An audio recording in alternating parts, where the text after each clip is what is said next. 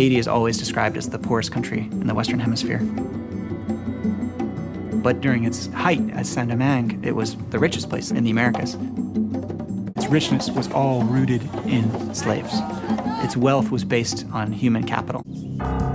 Few intended colonial slaves should take democratic ideas to heart.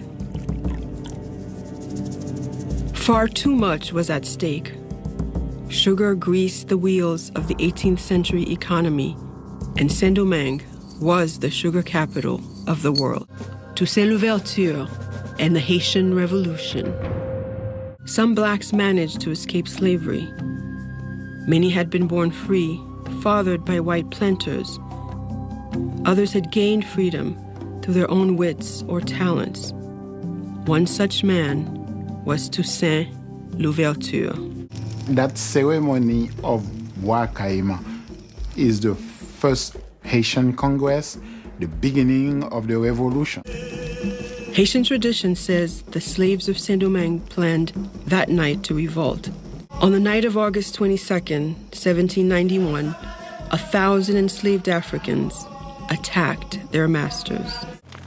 The eruption of violence put Toussaint Louverture in a difficult position. His own fortunes were tied to the plantation system, and he had straddled the white and black worlds for some 15 years. He was the owner of 2 or 3 plantations. He was not of the same class anymore.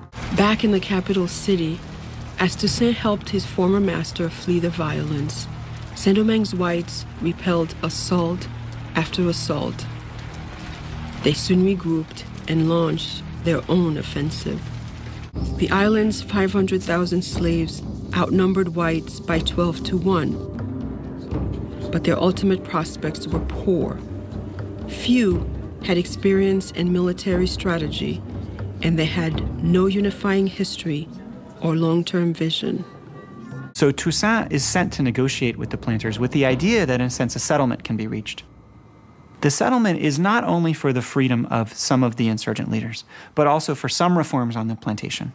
Small reforms, but reforms that, at least in the letters they describe, their followers really want. The whites said no.